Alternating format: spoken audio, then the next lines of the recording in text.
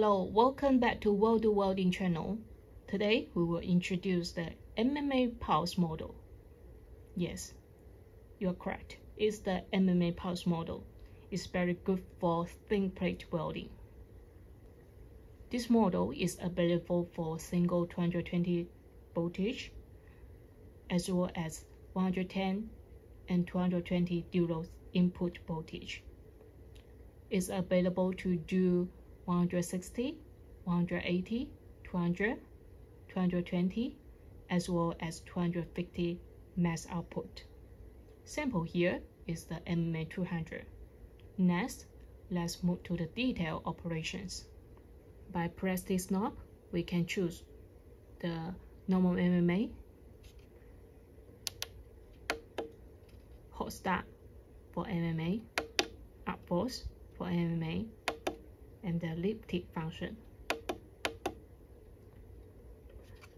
By rotating this knob, we can adjust the MMA welding current. When you adjust the welding current, you can see that the thickness and the electrode size following to change.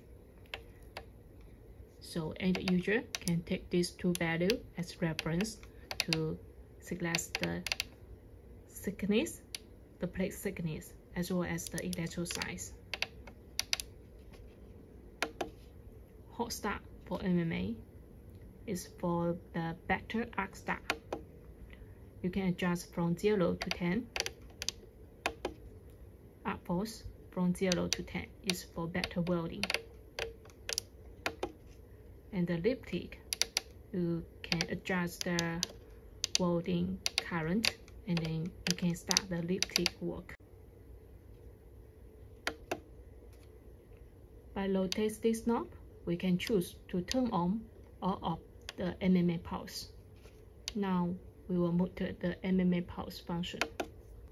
By rotating this knob, we can adjust the welding current. Same operation as the normal MMA.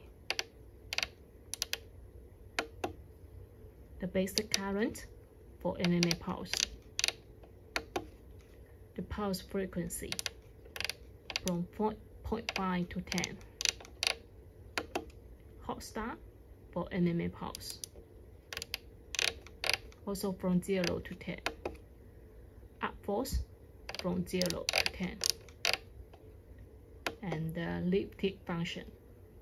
But LIFT TIG function is without the pulse.